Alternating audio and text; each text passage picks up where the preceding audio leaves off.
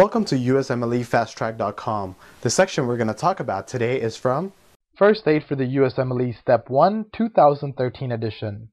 Page 563. Asthma drugs. Describe the goal of asthma drugs. The reason asthma occurs is due to bronchoconstriction. So basically something causes the bronchioles to constrict and therefore air is not able to get inside the lung and therefore leads to asthma. Now thinking about the goal of asthma drugs, you have to remember the things that causes bronchoconstriction. So there are two different things that would mediate bronchoconstriction.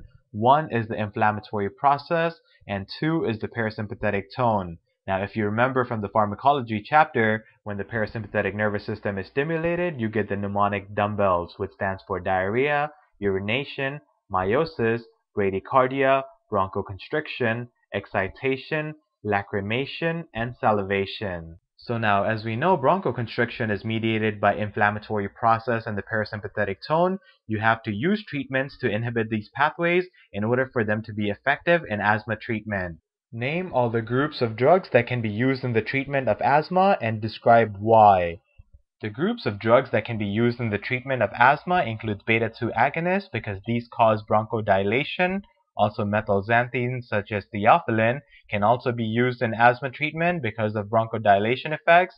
Also muscarinic agonists such as ipratropium because this will lead to prevention of the parasympathetic tone, therefore also leading to bronchodilation. Corticosteroids and anti-leukotrienes can also be used because they prevent late response to inflammation.